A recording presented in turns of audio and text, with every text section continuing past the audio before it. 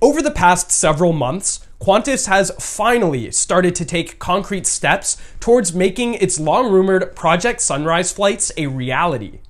Just last week, for instance, Qantas announced which aircraft manufacturer would supply the new jets needed to fly between London and Sydney.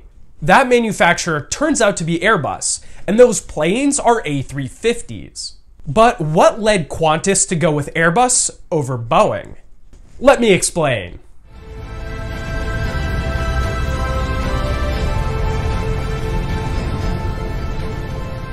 First, it's important to note what type of A350 Qantas intends to operate. Currently, 3 A350 variants exist: the A350-900, 900LR, and the 1000. That grouping is about to get just a bit bigger though, since Airbus will be building an all-new A350 variant for Qantas. This new plane, ostensibly called the A350-1000LR, will be nearly identical to the A350-1000. At first, this might seem like an odd choice.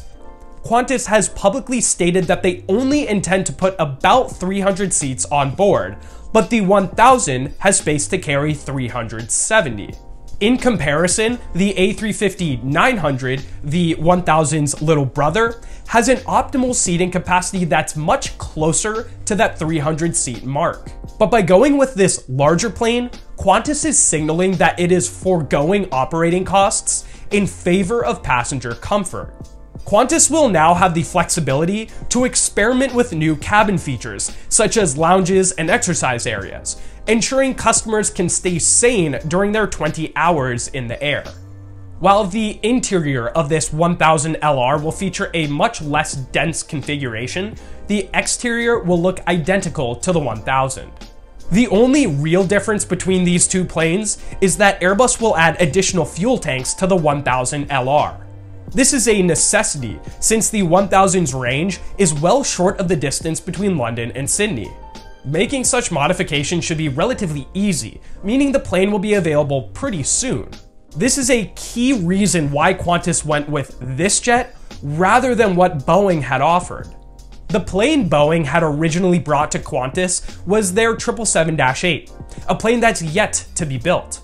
Not only have engine issues pushed back the plane's first flight, but there's also a growing sense that Boeing is deprioritizing its development as engineers continue to address a fix for the troubled 737 MAX.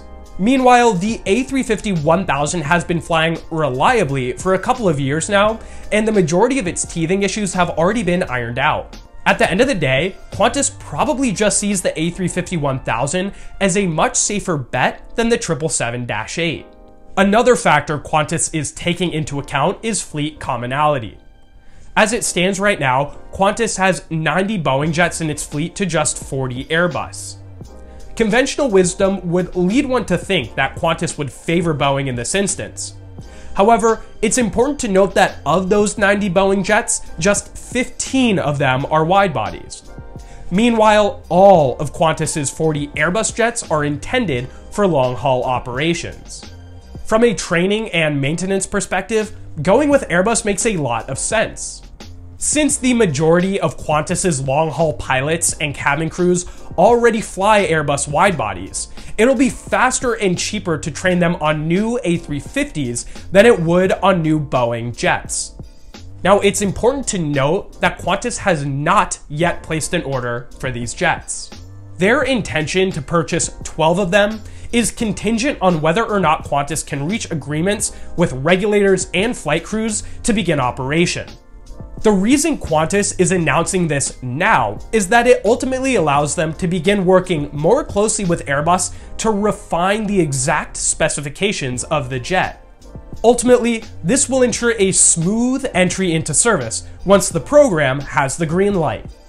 Would you take a 20-hour Project Sunrise flight? Let me know about it in the comment section below. And if you learned something new today, leave a like and subscribe to keep learning. And until I see you again, don't forget to look up.